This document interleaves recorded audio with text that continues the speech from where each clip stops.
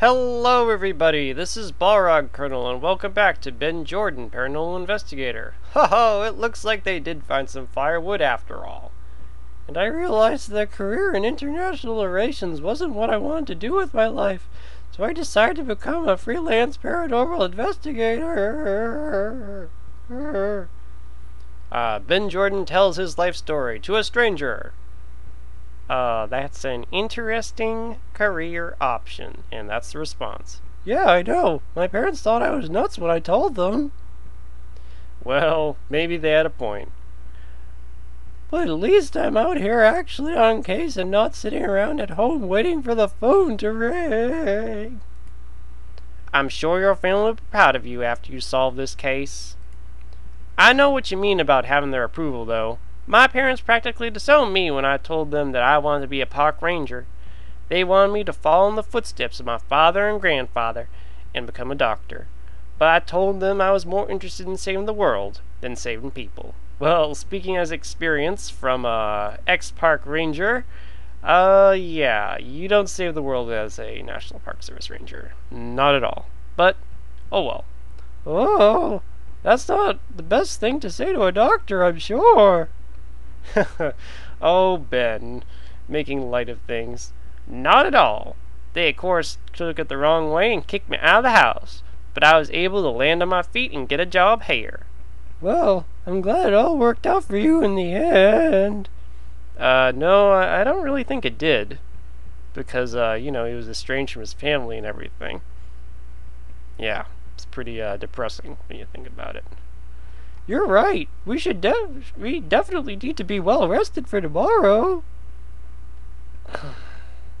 You go on ahead. I'll put out the fire, kind of like I put out my dreams every night. Oh, all right, Rick. Good luck. Sleep well, little buddy. You go into the tent and quickly fall asleep. However, around 2 a.m. you are awoken by a strange noise coming from somewhere near the camp. Hey Rick, did you hear that? It sounded like growling coming from the west. Rick, I have to go to the bathroom again. Where'd he go? And where's my rifle? Oh, Ben. Darkness. In the campsite. You stumble outside and see that Rick is nowhere to be found. However, there is a pervasive odor coming from the west of the campsite. Well, ladies and gentlemen, you know what that means. Let us explore. It's the Skunk Ape. Rick, what are you doing? Ben, I found the Skunk Ape. I can see that, but why did you take my rifle? Do you know how much the Smithsonian would pay to have this thing? I could finally get enough money to get out of the swamp and have a real life. What? I thought you said you loved being a park ranger.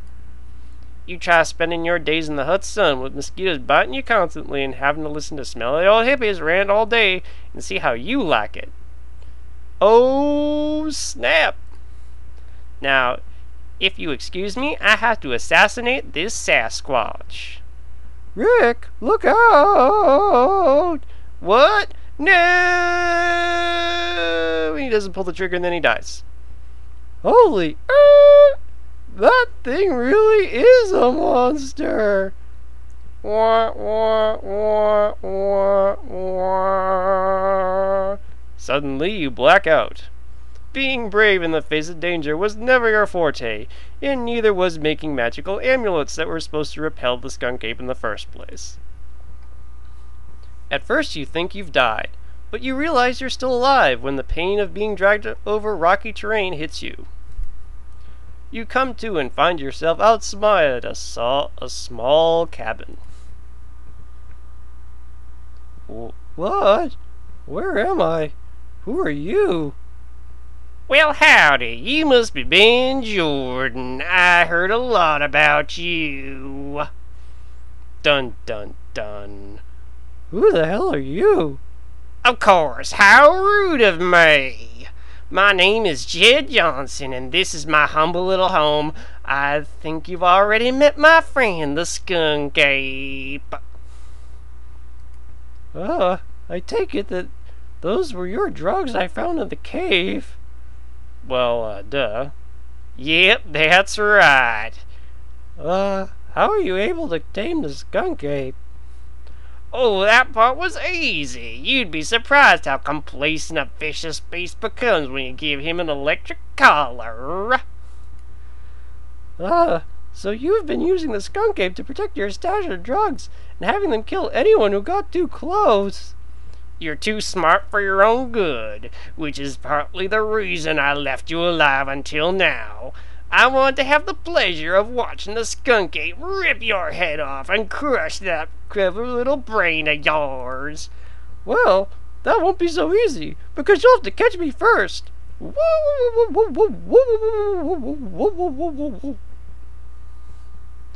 And Ben Jordan locks the door. Okay, Ben, think. Suddenly, there is vicious pounding on the door. Just great. I need to think of something, and fast. So, it turns out that there really is no time limit to this. Let's putz around here, shall we? A lamp illuminates the small cabin. Leave it on. You don't think opening the window is the best plan at the moment. Hopefully, the Skunk Ape won't realize that the window is a much better way to get in than the door. Let us confront our friend, the Skunk Ape. While you could go outside and deal with the enraged Skunk Ape with no weapons, you decide against it. So what are we going to do, ladies and gentlemen?